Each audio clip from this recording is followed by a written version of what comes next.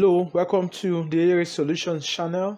In this video, we're looking at an example that borders on normal and tangential coordinates for curvilinear motion. And we're going to walk through this example in which a vehicle starting from rest travels on a curved path of radius 400 meters and attained a speed of 20 meters per second.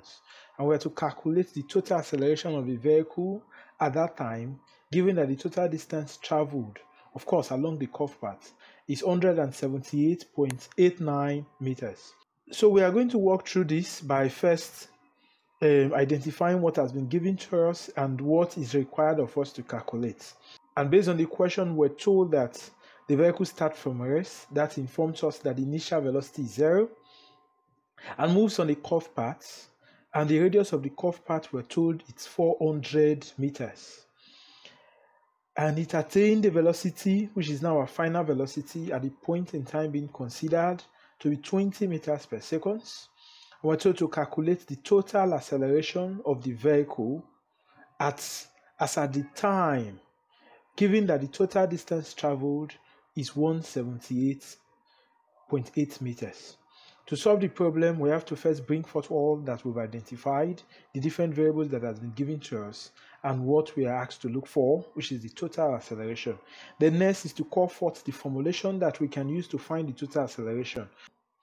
For this case, we have the basic equation for acceleration, that A is equal to the sum of the term of the square of the two components that makes up the acceleration.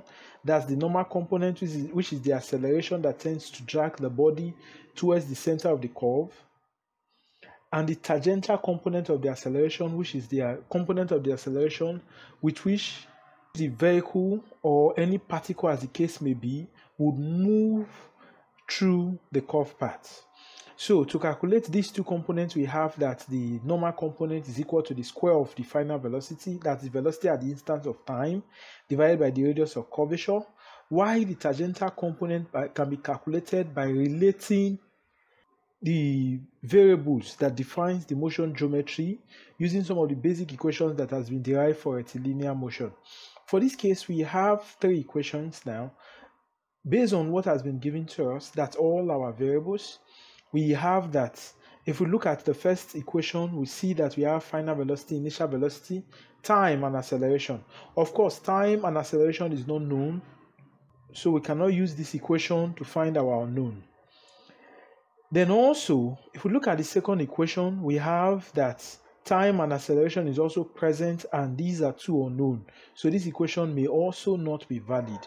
And finally, if we look at the third equation, we see that the only unknown there is acceleration. We have final velocity, we have initial velocity, and we have distance, all of which we are given. So this equation becomes a valid one for us to be able to determine the tangential component of the acceleration. So we have two key equations to find the two unknowns based on which we can calculate the total acceleration. So to walk through this, we first have to look for the normal component of the acceleration, which is equal to the square of velocity divided by radius of curvature.